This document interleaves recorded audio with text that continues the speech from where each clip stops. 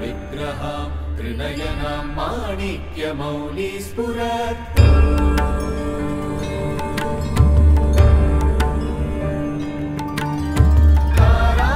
तारानायकशेखरां स्मितमुखीमां मीनवक्षोरुहाम्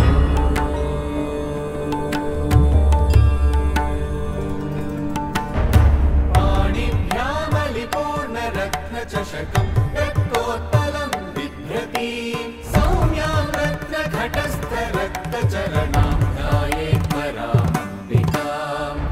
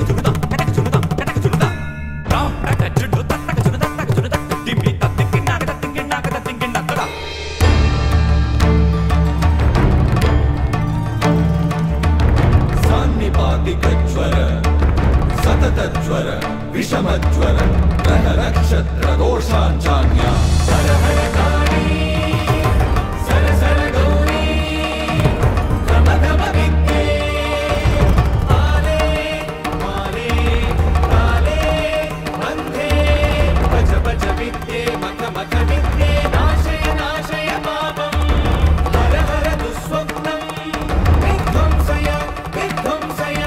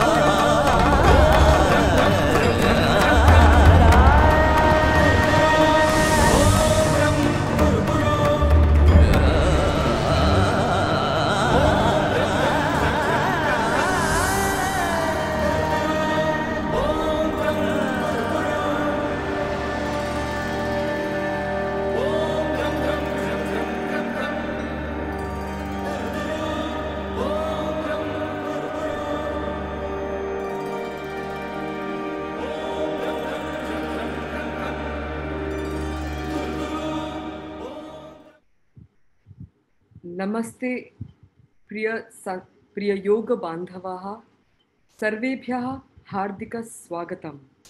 So namaste dear yoga friends and family from across the world. A very warm and hearty welcome to you for this session that we have before you today. Sri Aurobindo in his book The Synthesis of Yoga writes, all life is yoga.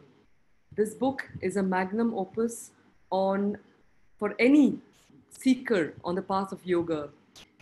All life is yoga is like the theme of Indica Yoga, which is organizing this global festival of yoga, celebrating wellness. In this festival, we have had people from across the globe talking to us on different topics related to different aspects of the yogic practice and its application in areas like the music, dance, in our own lives. Today, we have with us a very special panel on a very important topic, which is the workplace. So, the topic that we are going to present to you is mindfulness and mindfulness, happiness, and well being in the workplace. And we have a very eminent panel of speakers.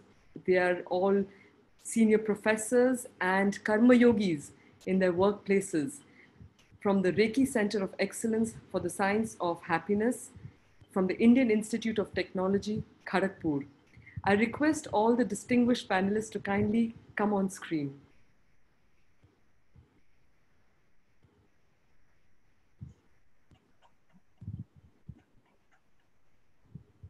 This center was a unique initiative by Mr. Satinder S. Rekhi, who is the managing director of our systems, its honorary chairman, the managing director of our systems and the honorary chairman of this particular center. I would like Mr. Rekhi to kindly share with us the inspiration for setting up such a center in a technology institute. Thank you, Anuradha. I'm honored to be a part of this session, the Indica Yoga and the Global Festival of Yoga. What I looked at was that if you have one happy person, he creates 1,000 happy people in this networked world that we have. I wanted to get back to my institute, which I love dearly, and I wanted my engineers and graduates who come out of IIT Kharagpur to be happier. So I felt that an institute, because happiness is a choice, which will teach and research happiness, would be of great use. So that was the objective, and I hope that I think we are producing happier engineers, and I hope we'll continue to do so. Thank you very much. I would also like to share with you that each of these panelists, I'm very fortunate to belong to this institute. And also I'm a joint faculty at the center. This institution has its motto, which is Yogaha Karmasu Kaushalam. Yoga is skill in works. And that is the main theme of our talk today, which is going to be discussed in great detail by these distinguished panelists. So thank you, Rekhi, for sharing that inspiration for setting up such a center. I would now like to request Professor Priyadarshi Patnaik, who will be speaking to us on music, meditation, and happiness. Professor Patnaik is from the Department of Humanities and Social Sciences. He's presently the head of the Rekhi Center. I invite him to kindly share a few words about the mandate of the center. Namaste, Anuradha. It is indeed fortunate to have all these stalwarts who made this center possible. Mr. Satinder Singh Rekhi is there. Our eminent advisors, Professor Manas Mandal and Professor Sandhu Chetri are also here.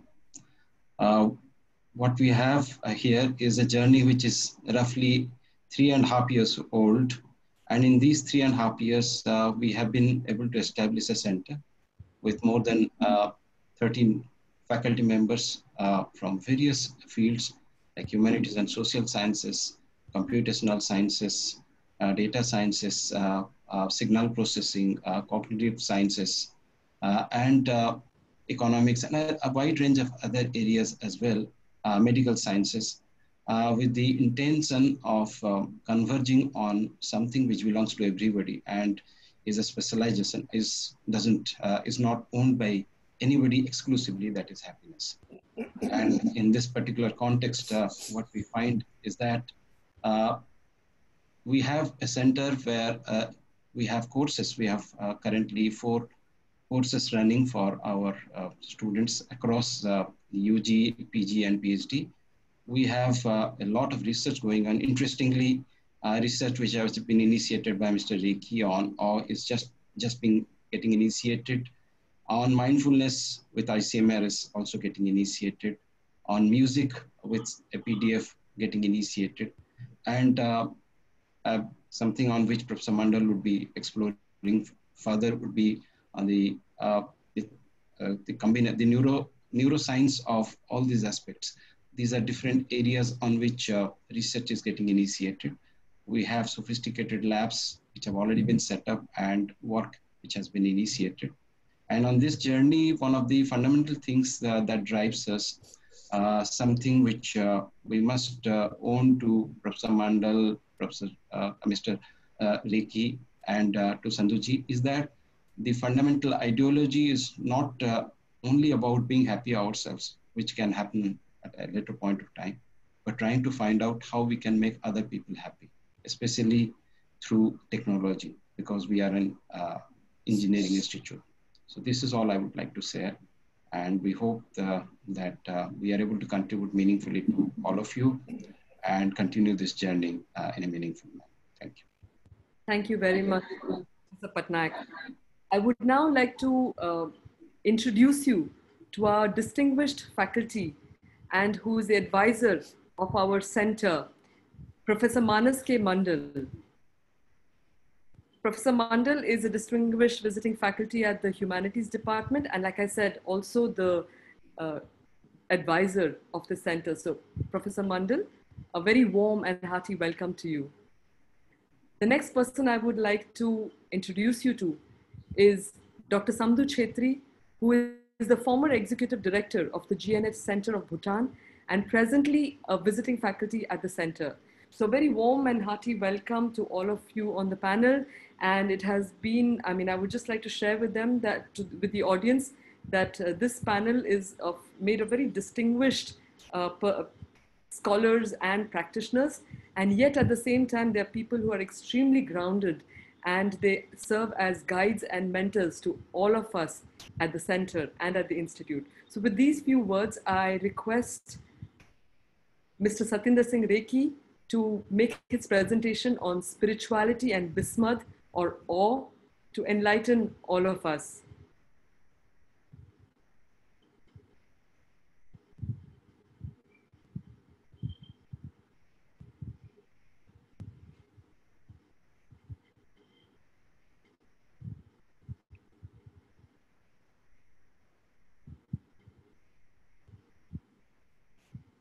Thank you, Anuradha. I just want to make sure whether you're seeing my sharing of the screen. Yes, we can see it, but I would just like to take another minute from your time and just let our audience know about your achievements so far. So Mr. Satinder Singh Rekhi is the founder and managing director of the board of R Systems International Limited, founded in 1993. He has over 35 years of experience and he's one of the leading figures in the information technology industry. And he has held senior management positions in HCL Technologies and DISC, which is now known as Synergex, in the United States, Singapore, and India. Mr. Rekhi has completed his Masters of Business Administration from California State University, Sacramento, and has attended several senior management programs from the University of Berkeley and Harvard Business School. A distinguished alumnus of IIT Kharagpur, with a bachelor's degree in technology. Mr. Rekhi has established the Rekhi Centre of Excellence, as we spoke of, and I would now like to invite him to share his presentation on the topic spirituality and Bismad. And if you have any questions, please put them in the Q&A box. Thank you, Anuradha. I must say, for a Sikh, spirituality and Bismad all go together. The journey to spirituality triggers Bismad, doses of awe, doses of Bismad. Bismad is a Punjabi term which is used in our scriptures. And Bismad, I call, is an emotion and truly a mother of all emotions, in which the brain structures change. And as our Professor Mandal says, the brain aperture opens up. Important thing to remember is that it is the journey itself which triggers awe. The destination, of course, is wonderful, but the journey itself triggers tiny doses of awe.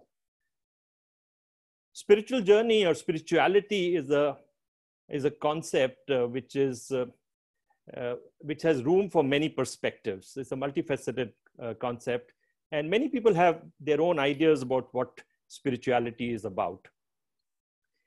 Mostly people will talk that it's connecting to a higher power. Some people will talk about finding a meaning and purpose in life. Let me just step back. Spirituality is about how to make our lives better. How can I live my life better? So trying to find a meaning, a deeper sense of consciousness, a deeper sense of awareness, and a purpose to life is also one of the things people talk about when they talk about a spirituality and spiritual journey. While we want to find a meaning, I also want to say that there's another thing which happens. And when you try and find a meaning, you try and look for goals. And obsession on goals has its own problems, because then you are in the future. So many times when people walk on this path, they also realize that life is meaningless. And that brings you to the present moment and a sense of relief, and reduces the anxiety that we attach to our lives, and taking life too personally and over seriously. It's about interconnectivity, connecting to each other in love. We can connect to each other in fear or hatred for someone. That is not spirituality.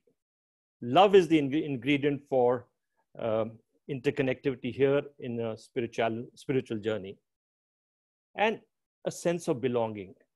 Do I have a place in this big world? Many people don't have a sense of belonging to their friends, to the groups that they are in, and to their school or to their place of work. Spiritual journey brings about a sense of belonging, and again, that's in love. You feel a part of this world and you have a contribution to make. Then some people talk about waking up to a new reality, something more deeper state of consciousness. Most importantly, it's who am I? That is the search. Who I am and who I am not. I will try and focus on that one. I want you to look at our brains. There is an attention switch in our brain. Consider that as a flashlight, a torchlight. It is voluntary or involuntary. Voluntary means like you're paying attention to me, that's voluntary. Involuntary means if there's a big noise or a flash of light or a snake comes in front of you, you're forced to look at it and pay attention to it. So this attention switch is right here in the brain. It focuses on things outside, and that outside things come inside you. It can also focus on things inside you, which is your emotions and your thoughts. And whatever it focuses on, it shines its lights on, that possesses your mind or your brain. So we are constantly focusing our attention, lighting up things which are in the outside world, and we bring it inside. And then we are focusing on things inside us, the emotions, thoughts, and then that possesses us. The important thing I want to talk about with you here in spirituality is, or spiritual journey is, that the outside world is changing. Things outside are changing, and you can change your attention from one picture to another picture to another picture. And things inside you are also changing. There are different types of thoughts, different types of emotions. You embrace one thought and it creates one kind of emotion, and that goes on. But the only thing that does not change is a core you, which is watching everything. That core you I call observer self, which observes everything. And that is also a higher seat of consciousness, a higher seat of awareness, which is awake 24/7, watching everything. But why are we not able to engage with that observer self? Is because the way we lead our life, and there are so many distractions. There's an outside world, there are thoughts, there are emotions, and then we take actions. The outside world is presented to you through a moment. All that you have is a moment. A moment is like a drop in the ocean. The ocean is in the drop and drop is in the ocean. Your outside world is in that moment and moment is in the outside world.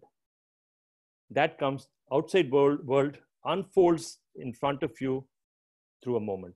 Everything else is past, and what you haven't got is in the imagination. When you bring this outside world inside you, there are billions of things happening. You bring that inside you, thoughts are created. And multiple thoughts are created. And necessarily you'll figure out that I don't create these thoughts, they just happen. And then emotions are created, positive, negative, whatever. And that goes on, and which distracts you from the core self, the observer self. I want you to now focus on your brain. The brain has no access to the world outside. It lives in a dark chamber inside your skull.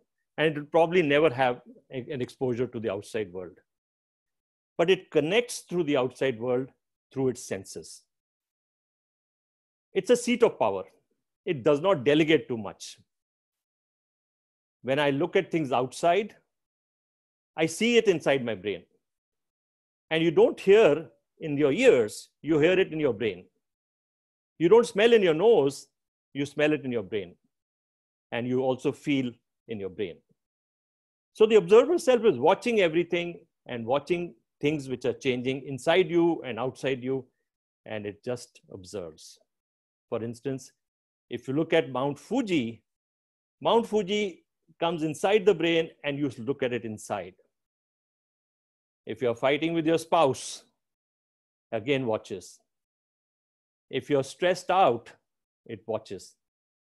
And then more importantly, what happens is, with all these things happening, the heart and the brain are triggered.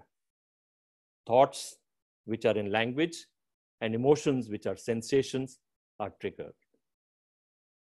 Things are continuously changing. I want to mention again, the observer self just observes. That is truly the seat of power, the seat of consciousness, the seat of awareness, and we are unable to connect with it. But that's the only thing which does not change, and that's really what you are, your core you. And if you look back at your life, as we were growing old, we are changing every moment.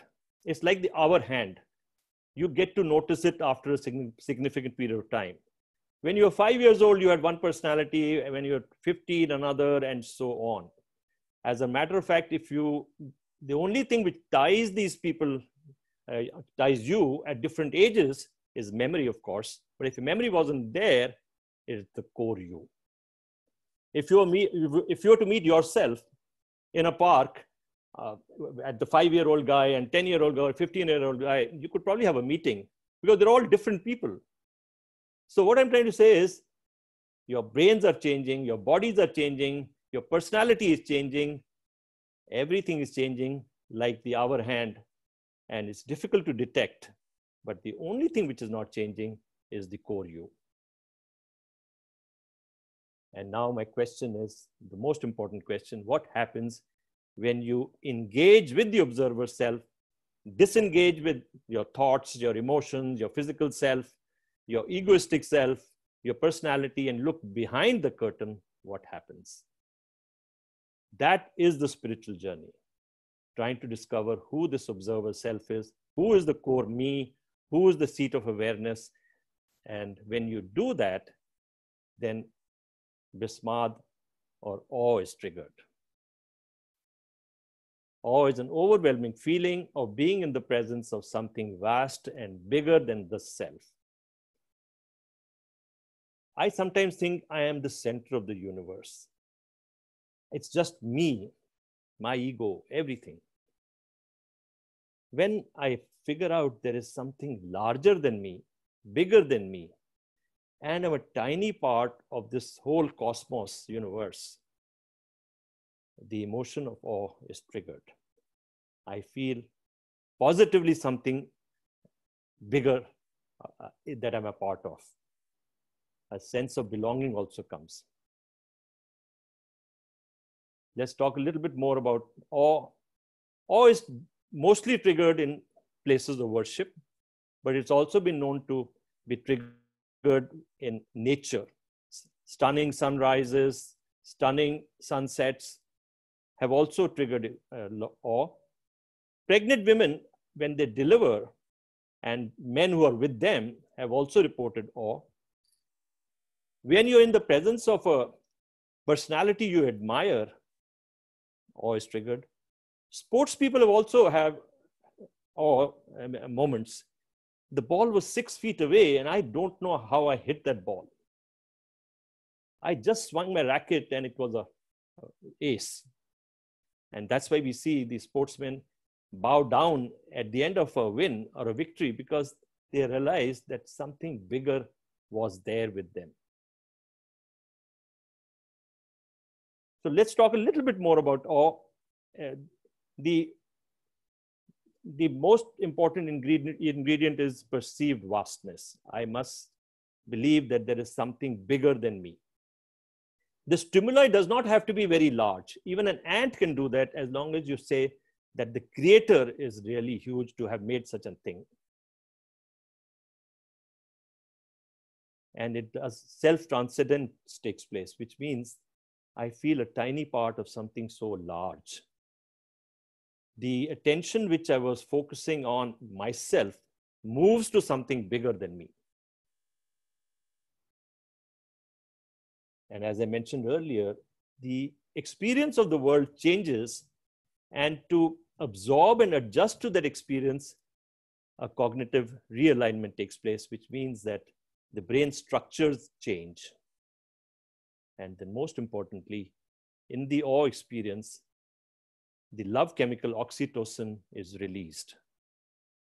As you probably know, when mothers deliver babies or when they breastfeed, oxytocin is released because oxytocin creates a bond. In awe, the bond is created in love with everybody, with each other.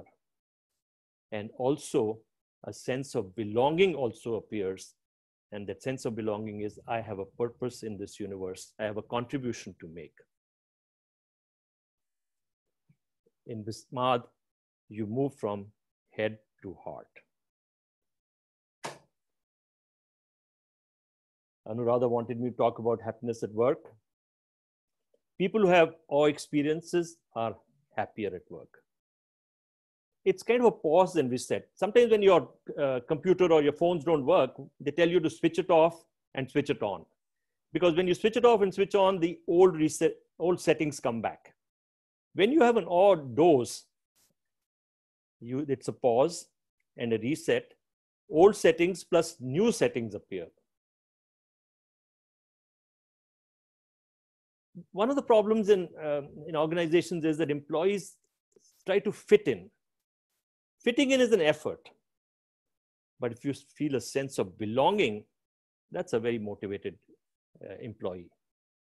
And belonging is actually a part of some of your acceptance of your own self. So when you have awe experiences, you belong and you are a better employee. And remember, I said the brain aperture opens up. It allows for innovative and creative thoughts to come inside. And finally, another thing which happens is time becomes plentiful, because you become, the solutions are always around you, but the brain doesn't let them in, because you want a safe solution. And when you're looking for creativity and entrepreneurship and innovation, you have to allow the risky thought to come in.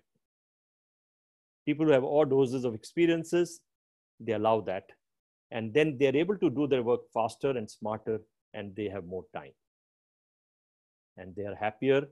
I've come to the end of my presentation. Thank you very much, and I'll be happy to answer any question that you might have.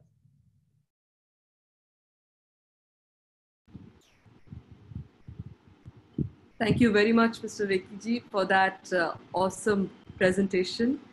I would like to next invite Dr. Samdu Chhetri for his talk on mindfulness, a key to well-being in the workplace.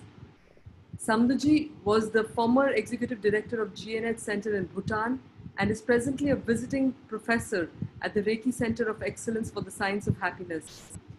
He was born in a cowshed in rural Bhutan. His story is a bit like that of Krishna's, and he calls himself a pilgrim of love and compassion. He says that the first step to mindfulness for a pilgrim like him is to know who he is. In light of this, he will give us the insight to realize a deeper meaning of who we are and how we can be mindful in our lives. He is dearly referred to as dearly referred to by the BBC as a happiness guru. And he was chosen to head up Bhutan's first gross national happiness center based in Thimphu. Samduji has a very illustrious career in the field of economics, on which he got his PhD, and then he went on to also be part of the Bhutanese government and lead this movement of happiness there.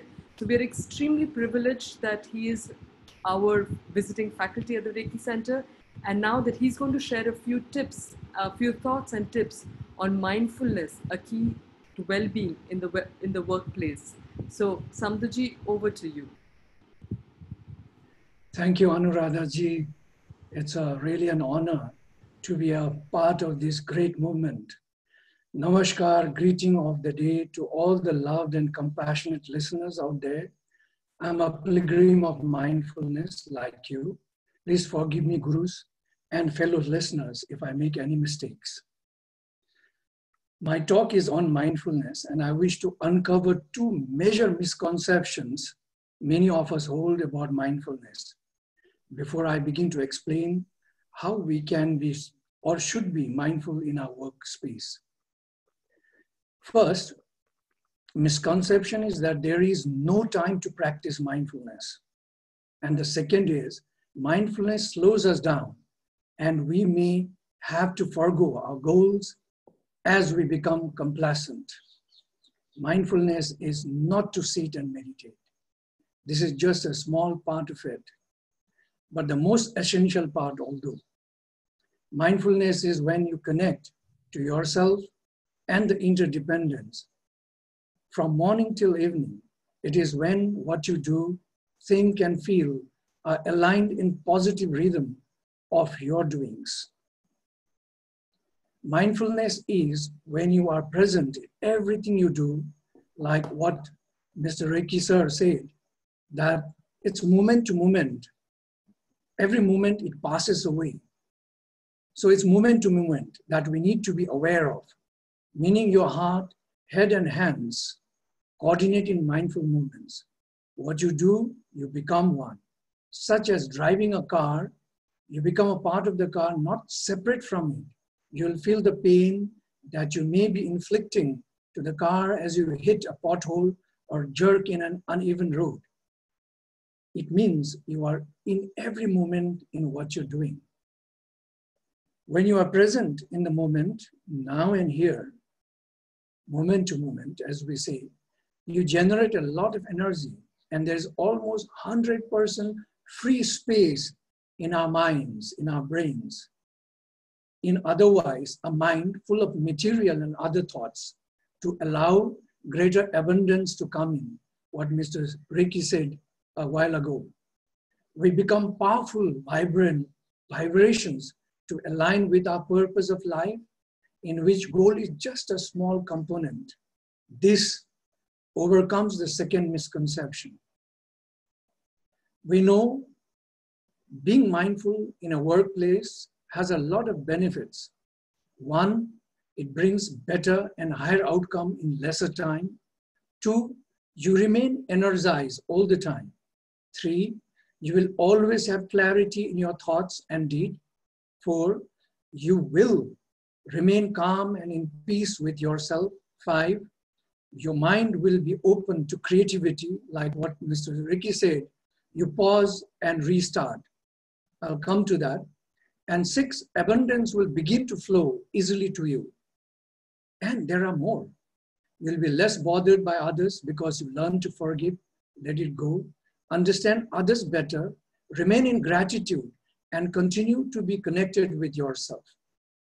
The conduct at the workplace will change greatly and give reflection for others to mirror from you when you have become a mindful pilgrim. There are major 5 steps to mindfulness, which are breathing, and the most important, this is the most important, to remind ourselves as we wake up in the morning that we are alive. Make the first deep breath in and slowly let it out from your nose. The second step is concentration through sound, mantras, visualization, gazing, etc. The third step is being aware of the body. Fourth is deep relaxation. And fifth is mindful movements. If you can embed these 5 steps in your daily discipline, you will be mindful persons, happy as well, always rather. Then how do you do it? As you wake up, sit on the bed, thank the universe for giving you another day to see, to be in service for yourself and for others. Reflect the past day, see what you could have done better if it was reworn to you today. Think of your vision, mission, align them with your activities today, and that's for tomorrow. Begin your minimum 6 minutes of meditation on the bed. You can do more after you have taken your bath and other things, exercises, but do that first. Pinch off 6 minutes minimum meditation on your bed. Put an intention when you are ready to meditate, such as, I'll give you an example. Today, I'll bear no ill will towards others, become creative, remain calm and peaceful, listen deeply and speak lovingly, contribute to greater purpose of life, goals in the workplace or off the workplace. Let us do a short mindfulness practice, taking us through this, what I've been speaking. I don't have a bail, so I've improvised myself with some water in a steel glass. Please listen. As you listen to the bell, sit comfortably with your eyes closed, your back still straight, not stiff, chin slightly tucked in, with no stress on your neck, legs grounded, you're sitting on a chair, tongue lightly touching the upper palate, teeth not biting, shoulders relaxed, and watch your breath. Feel the energy entering from the center of your open palm, resting on your knees or thighs, depending on your sitting posture. Please take a deep breath in. Begin now. Hold it for 1 or 2 seconds, 3 seconds, and breathe out from your nose slowly. One more time.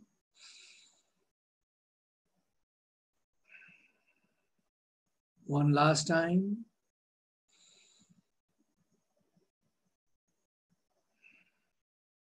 Please feel calm and relaxed. Take your mind to the feet. Feel the toes. Wriggle them. Feel the sole of your feet, ankles, and lightly twist them. Raise your feet on your toes for the calf muscles and thighs. Feel them. Ask them or the entire legs to soften and relax. Thank these wonderful legs of ours for carrying us to the places of need and love since we started to walk on them. Breathe in, feel grounded like the mountain. Breathe out, feel free like the bird. Straighten your lower and upper backs. Lightly move your shoulders and relax them. Breathe in and feel calm in your mind. Breathe out and feel composed in your posture.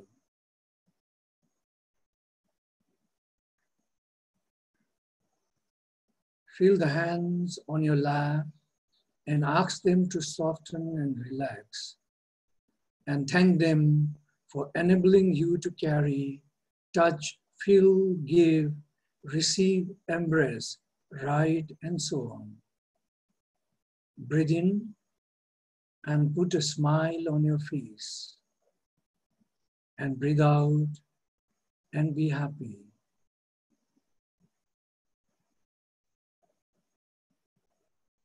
Move your awareness to your neck. Slightly move it. Find the right position for it and relax the neck. Breathe in. Feel pure like the morning dew. Breathe out and feel fresh like the lotus flower.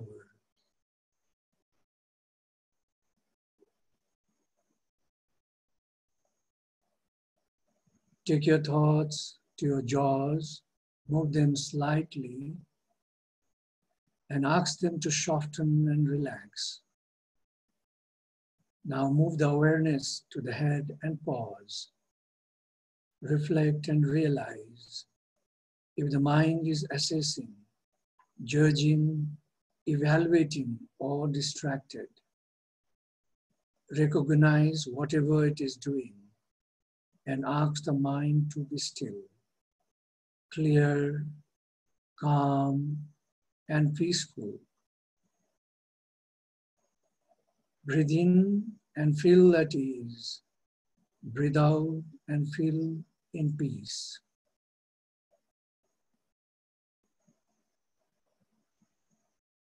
Now shift your awareness from your mind to your heart and see what the heart is doing. Is it agitated, lonely, sad, angry, jealous? Whatever is the negative feeling that is holding now, recognize it and just let it go and relax. Arise love and compassion that has no boundary, expectations, but is pure, humble, and simple. Breathe in and feel loved. Breathe out and feel compassionate.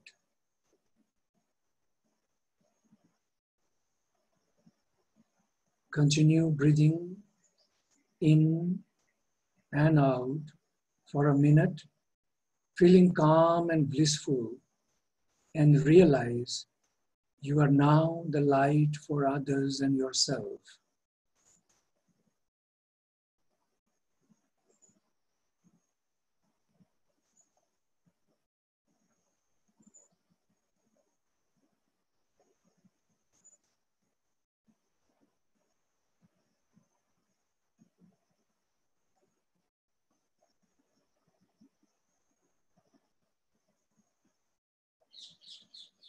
Breathe in, feel calm. Breathe out, feel blissful. And imagine yourself as the light for your.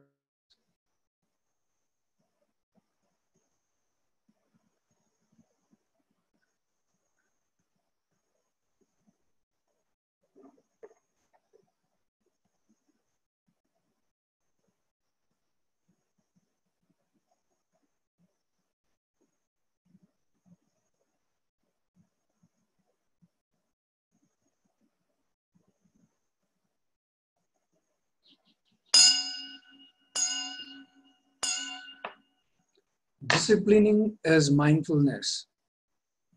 So if we learn to discipline ourselves, we will always arise to live moment to moment, keeping our minds completely clear and open to many good things that will come into us. When you have sat for 2 hours in a row in your office working table, like Mr. Rekhi said, restart yourself. So what does that mean? You get up, take a few moments of mindfulness, sit back and scan your body like we just did. Your body, your mind, and your heart. Try to scan them. All this may take about your 10 minutes of your time, but mind you, those 10 minutes are so powerful that you'll be rejuvenated back for another many hours to work. But make as a discipline to wake up, to get out of your chair every 10 minutes, every 2 hours, and do at least 10 minutes of goodness to your own self. And you'll realize that you're again full of vigor and zeal to work for many more hours together. But mind you, get up out of your chair every 2 hours, take that break, take that pause and restart yourself. Anytime when you hear a chime of a bell, anywhere for that matter, just halt for a brief moment and take few deep breaths in and out, and feel that you're alive. How many times from morning till evening do we realize that we're breathing? We hardly do that. But take a deep breath in anytime you hear a bell, chime of a temple or a monastery or a church, and anything, a cry of a baby, anything that you often get the sounds from, chirping of a bird, all that moment to take deep breath in and say, I'm alive. And that's the magic of life, nothing more. Now, mind you, remind ourselves all the time that very soon in one day, we don't know when that would be, we will pass away. So what is that thing that I can leave behind today if I don't wake up tomorrow? Should be the journey of ours every day in our lives. You know, when you start doing that, what happens is the grace of the universe will give you abundance. And every time you breathe in, say, I'm breathing in, I'm breathing out. Make that affirmations in your mind. Give you an example, such as, I'll enjoy the abundance in that movements, you know, when you are remembering to breathe in, take these affirmations, prepare your own self-affirmations or some kinds of mantras, such as, I will enjoy the abundance in connection with the vibration of the universe. You know, something like this. Have those affirmations repeated in your mind. And what we learned from the neuroscientists like Professor Manas Mandal, and we heard from Mr. Rekhi Singh, that our aperture of the mind opens and we create a new neuropath, a neuropathway for our new ways in life, in our new ways of belief, and in our deductions in who we are, what we are, and how we can take this journey forward to be a greater good human being. Thank you and much blessing of the universe to you all. I hope this was a session from my heart. Thank you. Thank you very much, Samduji, for giving us very valuable tips on how to become karma yogis in our workplace using certain mindfulness techniques.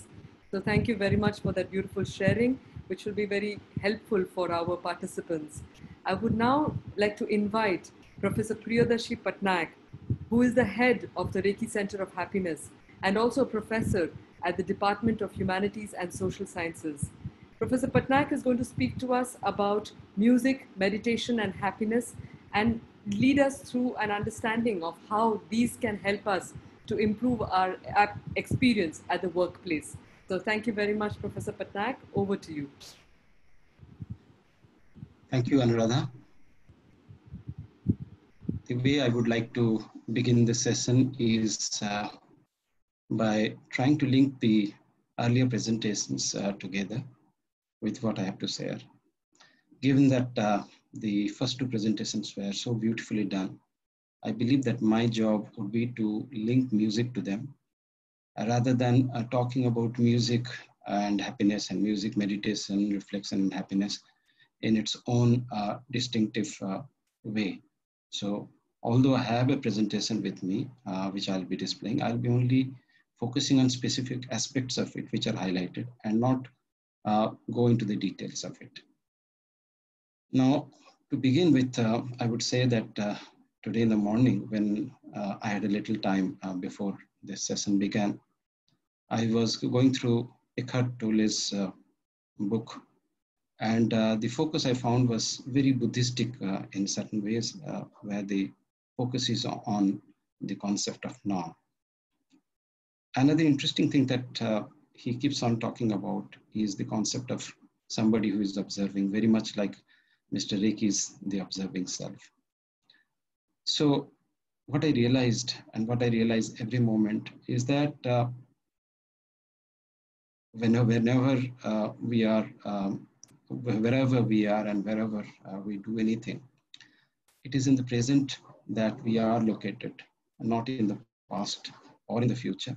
And yet, the majority of our time is focused on the past, reflecting, regretting about things which have happened in the past, or anticipating, fearing, or sometimes anticipating with pleasure what is going to happen in the future.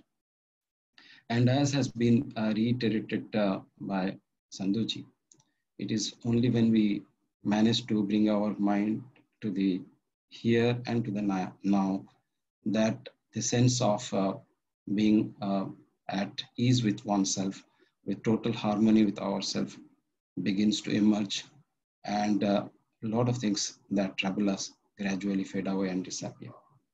If you're looking at the various meditative traditions across the world, we also find a similar thing emerging, echoing, which says that probably these experiences, these knowledges, these wisdoms are universal and something which transcend all these cultures. It is within this context that I would like to bring in aesthetic experience, and especially the experience of music, which in the Indian tradition has often been linked very deeply with the spiritual tradition. So I would like to share my screen now and give you some basic glimpses into what I'm talking about right now. But more important than that is to say that the points that I'm going to make relate to music, meditation, and happiness. And the workplace is something which is there in the background. It is true that many experiments have been done where music has been introduced to workplace to see its impact, and it has been found that it has effectively helped improve the mindset of the people, their mental conditioning, sometimes their efficiency. But again, there is a lot of complexity involved because different kinds of work and different kinds of music have relationships of their own. However, my current focus is on the ancient tradition, which focuses on music as spiritual experience, and the contemporary research, which I've just touched upon, and where there is nobody more competent than Professor Mandal to take it forward, which also reiterate these experiences. So when we come to our tradition, we have found that in the tradition by the time of Natya Shastra, music has been equated with Gandharva Veda and linked to Sam Veda. And this hierarchy, this status, this elevation and status suggests that it is something which is recognized as a holy scripture, as a holy knowledge system, which has the possibility or the potential of taking us in the direction of moksha. Now, when we look at the first reference to meditation, music in the spiritual tradition, we have the concept of chanting the Om in the Chandogya Upanishad. And through this evocation of this sound, this harmonious sound, which is anahata, which is not obstructed by the palate and the vocal structures, one can achieve spiritual bliss. And the other one is the spiritual tradition, the aesthetic tradition of exploring how music leads to a sense of loss of identity, which is Abhinav Gupta's theory in the context of aesthetics, including music, visual arts, dramatics, and everything else. The other point I would like to make is that if you're looking at the historical tradition, we find that the Bhakti tradition, which was so powerful, starting from the 13th century and going up to even the 18th and the 19th century, is a tradition where music, the combination of sounds, meaningful sounds, and of notes, has been something which has driven this tradition forward.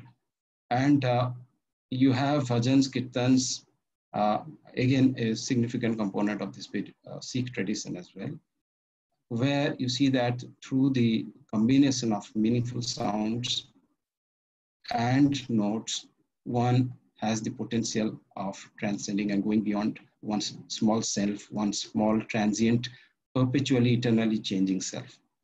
So coming to the point of experience of music or ananda or bliss, I would just like to say that Abhinav Gupta, one 10th century aesthetician, talks about the experience of emotions. And we know that music is a very powerful tool for generating different kinds of emotions.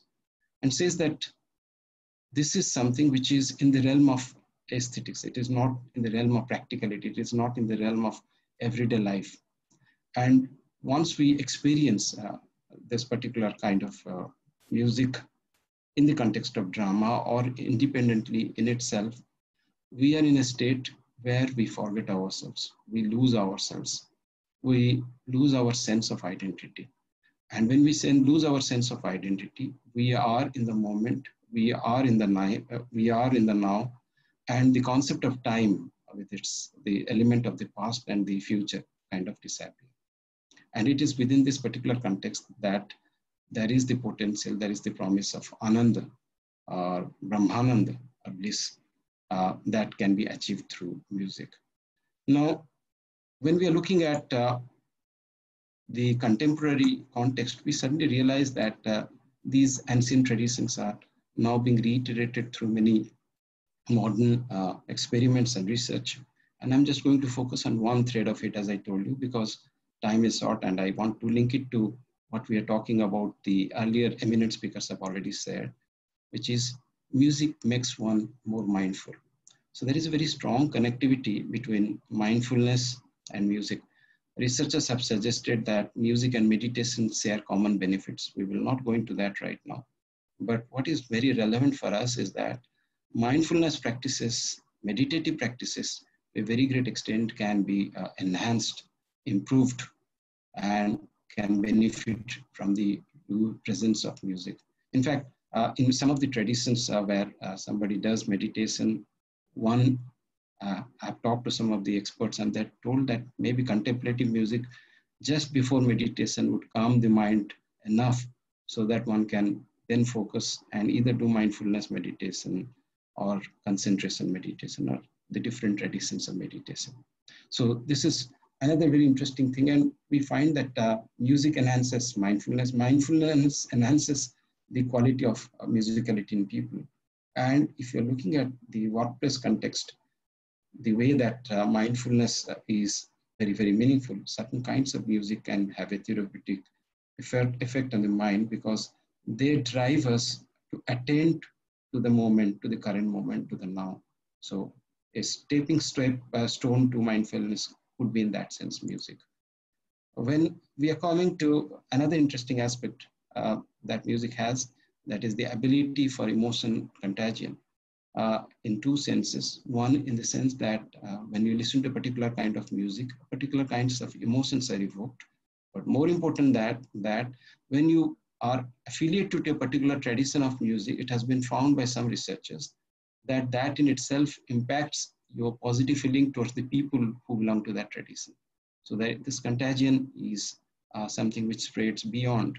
And this in itself is very significant because the ability to practice meditation, mindfulness practices or Buddhist traditional practices, where you have Maitri Bhav or loving kindness is something also which is emulated through music of specific kinds. You see that I will not go into the details since this PPT is being shared. You can see that different parts of the brain are associated with different kinds of musical functioning. But there are two locations specifically, and Professor Mandal again can enlighten us. We are novices here, that where you see that music manages to trigger our pleasure sense and acts as a very powerful medium to drive us to repeat a particular activity, to form a habit. Sandhu sir talked about disciplining, and one of the key components of discipline happens to be positive habit formation. And listening to a particular kind of music at a specific point of time could be a habit, and this habit could have real positive impact in terms of generating positive hormones to make us feel good. There are other areas where music helps us control emotions. And again, I will not go into the details, but to sum up my short presentation, I would like to simply say that whether we are talking about mindfulness or we are talking about specific kinds and traditions of music, what they help us do is focus on the here and now. And when we are very deep listeners, they help us transcend our little selves so that the observer self manages to experience with a certain degree of detachment, the entire thing, and we come out of that experience feeling much more calm and tranquil. Music thus can be a means for further meditative practices. And if you're looking at some of the living traditions, whether they are the bhajan thought tradition, the kirtan tradition, there is a spread effect, there is a contagious effect. So very often, whether we are talking about a community space or whether we are talking about workspace, specific kinds of music practiced there and specific periods of times allocated to music or listening of music can have beneficial impact. We know that music helps in sleep, in relaxation, and in the workplace ambience. Sorry for the typo. It also is something which brings us to the here and to the now, to the current moment. But what I'm just trying to share with you as somebody who has been associated with music for the last 15 to 20 years is that music has the potential, especially if you're looking at our tradition as well as contemporary scientific research, of taking us beyond these to a more profound experience of the self. Thank you very much.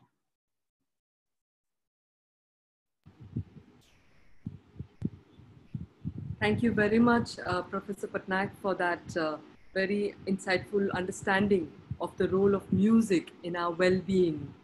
And I would just like to inform our audience that Professor Patnaik has authored and edited more than 14 volumes of text, reference, and creative works. He has a number of research papers, translations, poems, short stories, illustrations, and photographs in many national and international journals. Because of his very varied and important background, he is also the secretary at the Nehru Museum of Science and Technology at IIT Kharagpur and the rector's nominee at the Technology Students' Gymkhana at IIT Kharagpur. And as you can see, the subject of his interest has been the relationship of well-being, visual communication, music and emotion, communication and culture, media communication, translation, and digital humanities. So if you have any further information, you would like to understand any of this in depth, please reach out to Professor Patnaik and we will give you the details of the contact details of all these eminent panelists at the end of the session. Our next and final panelist for this program is Professor Manas K. Mandal. Dr. Mandal is a distinguished visiting professor at the Indian Institute of Technology, Kharagpur. He is also an adjunct professor at the National Institute of Advanced Studies, IISc, Bangalore. He was formerly a distinguished scientist and Director General of Life Sciences in DRDO, India. He holds a PhD in psychology from Calcutta University. He has completed his postdoctoral research as a Fulbright Fellow in the US and an NSERC Fellow in Canada. As a visiting faculty, Dr. Mandal completed his tenure at Harvard University, USA, Kyushu University, Japan, and Aachen University, Germany. Dr. Mandal specializes in the areas of neuropsychology and cognitive sciences. He has to his credit 14 books, over 100 research papers in international and national journals of high repute. These researchers are cited in more than 300 international journals and books with over 5,000 citations. We are extremely privileged that Professor Mandal is the advisor at the Rekhi Centre of Happiness, and he is going to try to summarize and to add his own insights on this topic through the subject neurotheology, neuroscience of the meditating brain. So Professor Mandal, over to you. Thank you. Good morning to everybody. We have listened to all of us and three great speakers. And the idea is that what is the take-home message? The take-home message is that we have heard about mind, mindset, and mindfulness. The question is, how do we relate, as I find in the question box, that how do we relate mind with mindfulness? I think the barrier comes is the mindset. That is the belief system that we have and the filter that intersects between what we see in the outer world and what we see in the inner world. But mind doesn't work actually in vacuum. It works somewhere. If my brain is dead, mind is dead. Therefore, we need to also understand what happens to our mind. When we are trying to be mindful, and the locus definitely is the brain. Since the time is short, we would not like to give you more answers. Rather, we would like to raise some questions for you so that it reverberates in your mind and get back with more queries everywhere, because we are not the only source for you. Well, the question is, the first question that comes, well, brain is a big subject. We cannot tell everything about it, but neurotheology is a subject matter which deals with it. Anybody who is interested can actually go for that. Question is, what these practices help us? What Rekhi said about spiritualism, what Samduji said about mindfulness, what Professor Patnaik talked about sound and meditation. All these are actually trying to make the brain more reflective rather than reactive. So reactive, more often we are trying to reflexive and reactive in our workplace. But if we try to become reflective, we would be able to reduce the noise level in the brain. And if we can reduce this noise level through certain exercises, there is nothing better than that. But the questions that I would like to put forward before you, are we, or do we have only the noisy brain? Are we unwell always? Do you think that having negative emotions is always harmful? If I'm very happy and if there is a tiger in front of me, will I be able to survive? Do I always need to be happy? Is it not good to have one bad day in a week? Will it not help us to adapt in this environment? What happens when we are not at all stressed? Is the brain very peaceful during resting state? For your information, let me tell you, when the brain is at resting state, it uses maximum glucose. So it uses more energy. Then what is that we do with mindfulness and spiritual exercises? It actually reorganizes, reallocates the glucose level or the energy within the brain so that you can focus better. So there are many methods in meditation. Some methods say that you can attain better through certain exercise, which is mindfulness. In some meditation, we submit ourselves. We don't want to attain anything else. We submit ourselves to the Almighty. In some exercises, we try to be guided by someone else. Some of the meditation are unguided. In some meditation, we try to be motionless. Some meditation are through certain movement like yogic practices. Some meditation are silent. Some meditation are more vocal. The question is, through different maneuvers, we try to attain something. What is that something? That something is about our capability to reflect. So what all these speakers have told us, that the ultimate goal of all these exercises is to be reflective rather than always trying to be reactive. To become reactive has become conditioned in modern life because we are always trying to reach out to the reality. But the reality within is also very important. It's very easy because we are very reactive to understand others. It's very difficult to understand ourselves. And to understand others after you understand yourself, probably extremely difficult. Only spiritual people and the people at a very high order can only do that. So the question is, the tradition that we have spoken about just now through different procedure to attain that particular level doesn't answer one question for me. That is, how do we reach our unconscious? Because the universe of mind is lying in the unconscious. And we have got racial unconsciousness. That is, the whole race and its unconscious DNA is also with us. How do I access that?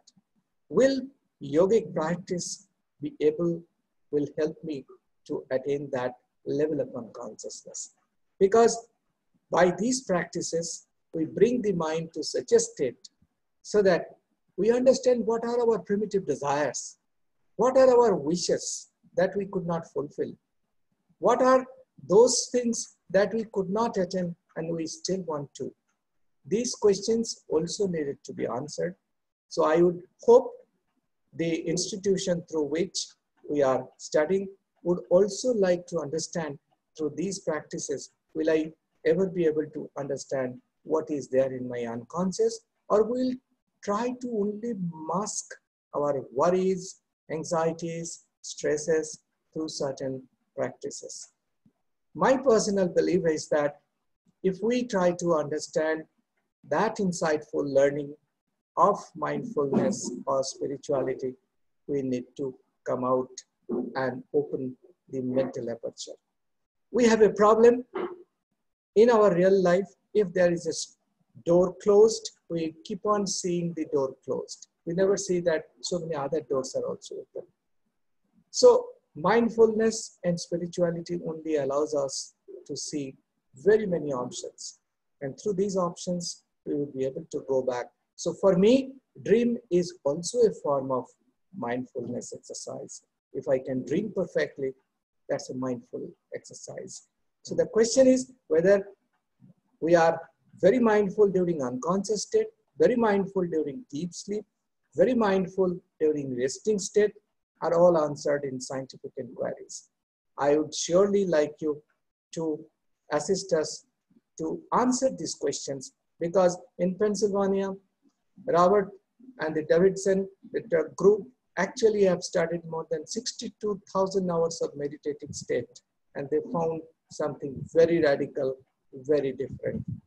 I would like to stop at this point of time, leave the questions with you, and make sure that you continue to think about it and enrich us with your thought process.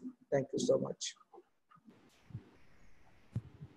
Thank you very much, Professor Mandal, for helping us understand a little more in detail what really happens when we are doing these practices on our brain. Thank you for that. May I now request the panelists to please come on screen, and I will ask you certain questions that have been posed by our audience. They have been a very engaging and a very keen audience, and there are a lot of positive feedback about the value of what you have shared. A lot of appreciation coming in for that. So the first question that I have is for Mr. Rekhi. So it's by somebody called Felipe Montaño Socares. So I believe it's from the far, from the Americas, the South Americas probably. And he's saying that, Namaste, thank you for this talk. My question is, what methodology can be used for triggering Bismad in the workplace? Thank you, Anuradha, and thank you for your question. I can only tell you how to try and trigger Bismad or awe outside the workplace, and then you can apply the results in the workplace. There are two things which we live in an awe-deprived world today. The world unfolds to us through cell phones and laptops. We have forgotten to sit under trees. So two areas which I feel help in triggering awe. One is nature. An awe walk, where you walk and think and believe that you're very fortunate to be on this earth, where there are trees, where there's water, where there is plants, flowers. Mars doesn't have all of that. This is the kingdom of the Creator, created specially for you. And the other one is, of course, the one where places of worship have helped in triggering awe. That experiences then you take to workplace, and I think you'll be able to spread awe over there. Thank you very much, Rekhi ji, for sharing some insight on that. I have a question for Dr. Samdhu Chhetri. And Samdhu ji, there is somebody asking you, what is the difference between mindfulness and meditation? And how can we do both? How can either or both become compulsory in homes for both the recovery or the aged orphanages? So, in different kinds of work atmospheres. And whether this kind benefit can be inculcated into the patients of different ailments. So how can the practitioner in their workplace do it, and how can it benefit the people who are they're engaging with? Thank you, Anuji. Thank you for the guy who has asked this question. Wonderful question. Thank you. You see, mindfulness and meditation. Mindfulness is a broader thing. Meditation is just a small component of mindfulness, but a very essential component. In different age groups, like if you're talking about a child who is just 2 years old, 3 years old, you want to bring mindfulness to that child, the child will not understand. What you need to do is probably ask the child to sleep on his or her back and put a, some kind of a thing, a stuffed thing on her belly or his belly, and ask them to breathe in and breathe out and look at that, how it rises and falls. Maybe you can apply that same thing to people who have lost their minds, elderly people, but definitely with some amount of quiet meditation, sitting and just listening to your breathing, just flowing with your breath in and out is going to be marvelous way of mindfulness, because it's going to bring you to a next level of clearing your mind altogether. With all that you have, with the pain that you suffer, when you're mindful, you're connecting your mind with your body and the pain. And when you're connecting, you're aware of it. When you're aware of it, you tend to let go of it and you suffer less. I don't know if I've answered this question. If not, I would ask Professor Manas Mandal to help me. I think you have answered. We'll go on. Thank you very much, Samduji. I would like to ask the next question to Professor Patnaik. It's related to music. There are many questions in each of these categories for each of you, because you've evoked so many more questions in their minds, which is a very positive sign of the success of this particular panel. But Professor Patnaik, there's this question to you on music, and a very interesting question by Sunilji, who says, does only spiritual and classical music evoke the states you spoke of, or does even popular music have this ability? The way I would like to respond is that the categories of spiritual, the categories of secular are constructed by us. If you're looking at music within its own context, we find that music has certain distinctive features. And if you're looking at features, and from a psychological perspective, you would have two key features which are very, very significant. One is arousal, and the other one is valence. Arousal is determined by the rhythm component of music. So if you have fast tempo, then the arousal is high. If you have slow tempo or no rhythm at all, that is no audible rhythm at all, as in alap, let us say, then it is slow tempo. It can regulate and calm you down. When it comes to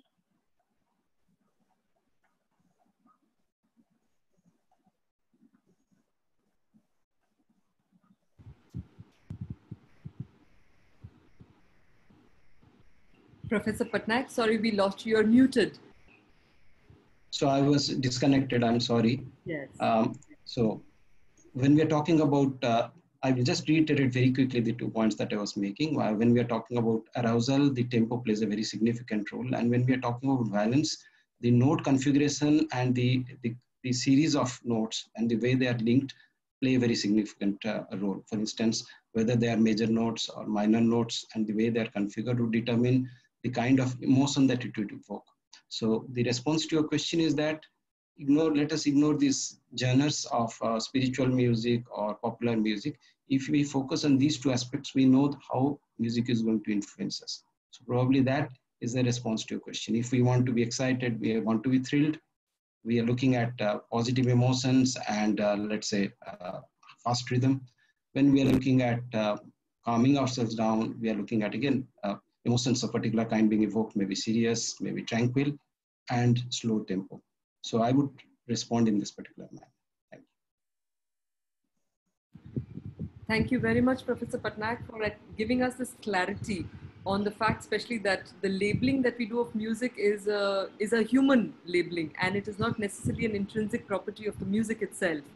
And what is important there for us to take for our own practice. I have another question for Professor Manas Mandal. So, sir, in these times when life is so stressful, and we tend to take recourse to easy methods of relieving ourselves of the stress, especially at workplace. There is a question from Harshaji, who says that drugs like psilocybin allows new connection among different parts of the brain, thereby introducing us to new ways of thinking. And he's saying, any opinions about this? Like, I'm elaborating on the question a little more and wanting to ask that why should we not resort to easy solutions like drugs and all? Why should we do practices like meditation and mindfulness? What is the effect on the brain? So if you could kindly shed some light on that. I'll quickly answer for that for the benefit of time. The question is that whenever we do meditation, the brain releases endorphin, dopamine, serotonin, and oxytocin. All these biochemicals are released because of yogic practices and meditational practices. But as long these chemicals are released by your own body, you will not require any support from your external agency. But the moment you take psilocybin or lysergic acid diethylamide or Rolfie alkaloid, these are all psychotomimetic drugs. When you take it from outside, the brain will stop producing insight. When the brain stops producing insight, you are compelled to take that drug, which is called addiction. So psilocybin is basically a psychotomimetic drug or psychotogenic drug. I would never ask anybody to take anything of that sort in order to boost their level, even for enhancing their sleep or arousal level. That's forbidden from the good mental health point of view. Thank you very much, Professor Manas Mandal. I think that was a piece of advice that everybody can benefit from, be it in the educational workspace, in a sense, or be it in a more professional career workspace, where one is really looking for a quick solution and the dangers of looking for quick solutions. Yes. So thank you for that. I think this entire session has been very beautifully summarized, and the appreciation shared for that by Brigadier K. Virender Singh, who's a very regular participant on all our sessions. So he says that today was a capsule, or capsules of wisdom given by all learned speakers, pearls of wisdom for us to probe further. Thanks to all the esteemed panelists. Like I said, that summarizes the feeling of gratitude that our audience has had for the valuable sharings that you have given to all of us on this particular session, a session that deserved probably a whole day's workshop. And I will invite everybody to look at the Rekhi Center website and to see how you can collaborate with this center at the IIT Kharagpur, and also to share your experiences with us in any of these domains that have been discussed today. So with these few words, I think what we will do in the interest of time and the fact that the questions are pouring on, but we cannot take them all. So what I would suggest we do is I will inform the audience of the remaining programs for the day, and I will return to you with requesting you for information on how people can connect to each one of you and get more answers to the questions that have come up. So I'd request Srinivasji to please put up the poster for the rest of the day's programs. Anuradha, I just want to say one thing. I want to thank Anuradha and the Indica for setting this up and organizing it so well. Thank you, Anuradha. Thank you very much for those words of encouragement, and thanks from all of us as well, Anuradha. Yes, I will come back to you. I will also come back. I'll make this announcement and I'll come back to you for listening to your parting words for the audience as well. So we have with us in the afternoon session, Beena Mirchandani ji, who is the Chief Faculty of Ritambhara Wellness, which is also a partnering organization with this for this Global Festival of Yoga. Beena ji is going to be talking to us on Wellness 9. And in the evening, we have a very, very special session by Rangan Ramakrishnan ji. Rangan ji is the founder of Shrutiram Gurukulam in Bangalore. He hails from a very illustrious family of speakers who do these pravachanas on the Ramayana. And there's going to be more introduction of him in the evening when he speaks, but this is a session that is really not to be missed. He's going to be talking to us on the yoga of the Ramayana. So please make yourselves available, not just for these sessions, but for all the sessions that this festival is trying to bring your way. And would just like to mention to those of you who have missed out on the sessions, because I saw some comments on saying, how can we find this material again? So we've had these excellent presenters talking on very important topics, which are all recorded for us on indicayoga.com. They can also be found on Indica Yoga Facebook page, as well as on the Indica Yoga YouTube channel. So the recordings are uploaded almost soon after. So all of that material is there, a very valuable documentation on how yoga can be applied in various fields of life. And today's topic was on applying these spiritual techniques for happiness and well-being at the workplace, because in the different streams of yoga, karma yoga is a very important one. And Swami Vivekananda was in every sense a karma yogi and encouraged people not to go away to mountains and do your yoga there, but to be in the midst of life, in the midst of activity, action, and in that context, be able to experience awe, be able to practice mindfulness, be able to take recourse to techniques such as music and meditation, and to understand how all of that enlighten our brain and make us better people in our workspaces. So with these words, I just request each of the panelists to let our audience know how they can reach out to you and have their questions answered and learn much more from your wisdom and experience. So Mr. Rekhi, if I can request you to start, please. You see, I'll just say one thing. I'd like people to go for a awe walk and go with new eyes, as if you're walking on the kingdom of the Creator, and leave your cell phones behind. Then how can they reach out to you? So if people have questions, how can they know a little more about what you do and how can they connect to you? You can provide them my email address. That should be fine. Could you just, if you don't mind telling us, we'll type it out just now on the thing here. Rekhi, R-E-K-H-I. Yes. At our systems, letter R's, our systems, one word. Yes. .com. Thank you very much.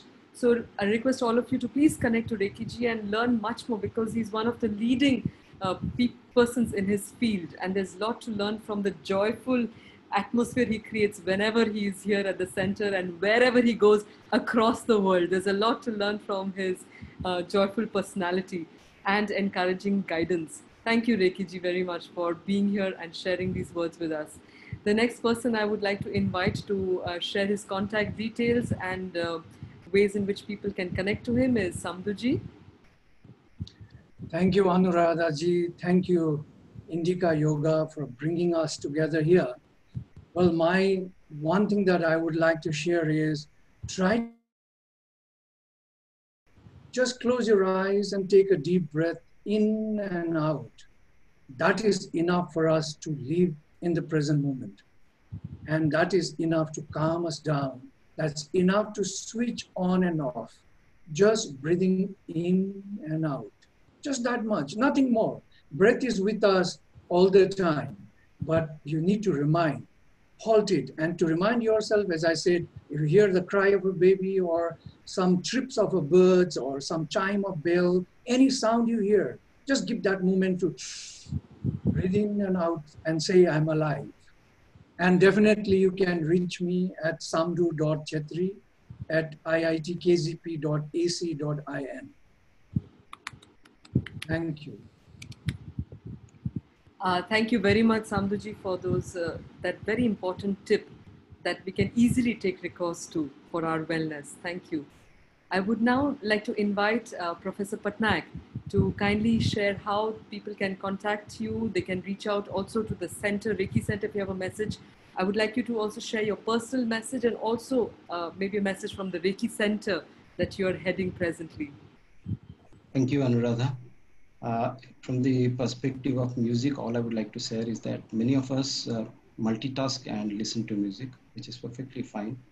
But maybe I hope that this small interaction makes you aware of the fact that music can play a very significant role in bringing our minds back to now. And hence, based on your orientation, the time of the day when you would like to have leisurely activities, and your choice of music. It's very important that you spend a little time involving yourself in the very detailed, intense experience of music, and that can help a lot.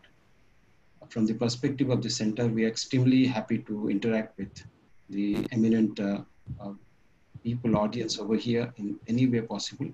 I'll be sharing my email ID after this, and I'll also be sharing the webpage of the center so that they can know of our activities and they can connect with us. Thank you. Thank you very much, Professor Patnaik, for that, that invitation again to use music as a helpful means to feel wellness in a stressful situation of the workplace, etc.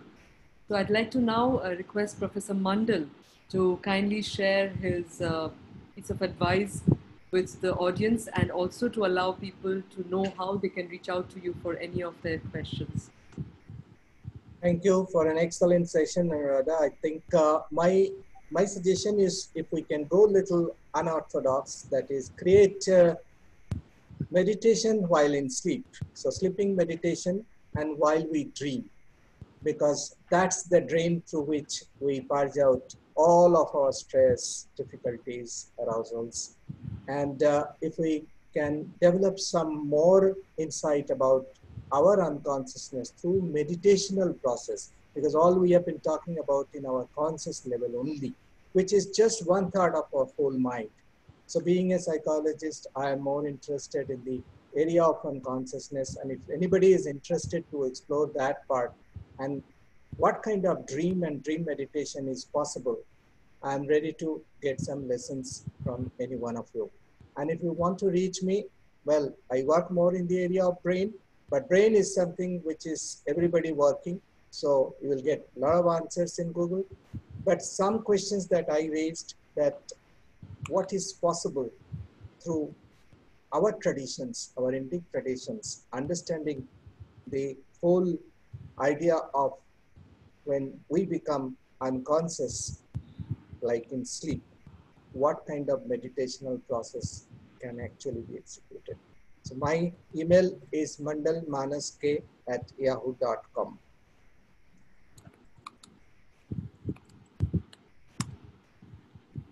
Yes, thank you very much, Professor Mandal, for sharing your important wisdom with the participants, and also for giving us your contact details.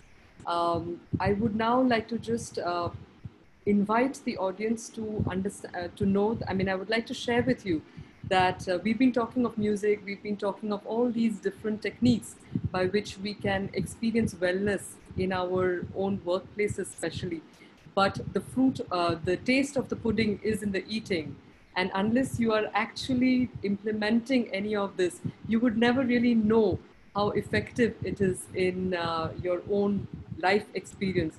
And that is what yoga is all about. It is not just about talking about yoga, but it is also being able to exercise it, to actually do it, and knowing these benefits from your first-hand experience. Because everything that has been talked about in the yoga world is experienceable and knowable by every individual. These are not the prerogatives of just some people who have reached heights. They're people, ordinary people like us, who have used these various techniques and achieved the glories that they have in their inner realm. So please do practice these tips. I mean, I think the session was a very, very valuable one. The center is a very important aspect, is a very important center in the Indian Institute of Technology that is meant to create happy engineers. As Rekhi ji said, happy engineers then will go on to their workplaces and make happier work environments. I would also like to put on record that this center was instituted with the vision also of our former director, Professor Parthapatim Chakraborty. Together with Rekhi sir, they conceived of this and allowed many of us to benefit from it. And we've been talking of music. I'd like to invite our participants to please join us on Saturday, we have a day with a lot of music coming your way. In the afternoon, we have a session by Aurelio from Auroville, who will be talking about different musical instruments and how we can tune ourselves to these different instruments and experience healing through them. In the evening, we have a very well-known and renowned Kirtan singer. He is Krishna Das, who has been the great follower of Neem Karoli Baba and a big bhakta of Hanumanji. So Rekhi ji started the session by talking also of the role of kirtans and how that inspires awe. I invite, and then Priyoda again, Professor Patnaik spoke of how music can make us feel better. So I invite all of you to stay with these sessions and make the most of this joyful experience that we are trying to bring your way through the celebration of wellness. So thank you very much. Please stay tuned. Listen to this particular. Thank you very much. Again, thank you very much for being on the session with us. Thank you.